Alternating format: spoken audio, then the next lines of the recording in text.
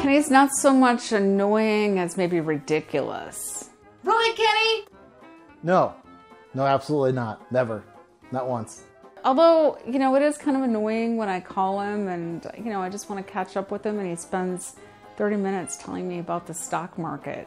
I literally have no response to that. Spend an afternoon in Home Goods or Walmart? Mine is cottage or beach.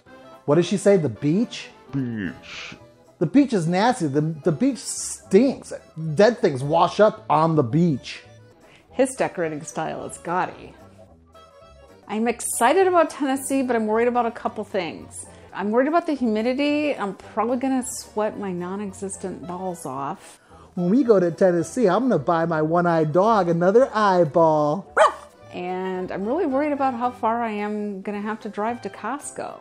I think that my bathroom smells like a turd laid in a pine forest.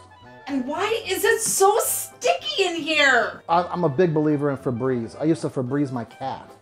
That's very toxic. Don't just get a new cat. I did finally think of something that's annoying about Kenny. He doesn't like Star Wars. Who doesn't like Star Wars? There's something fundamentally wrong with the people who don't like Star Wars.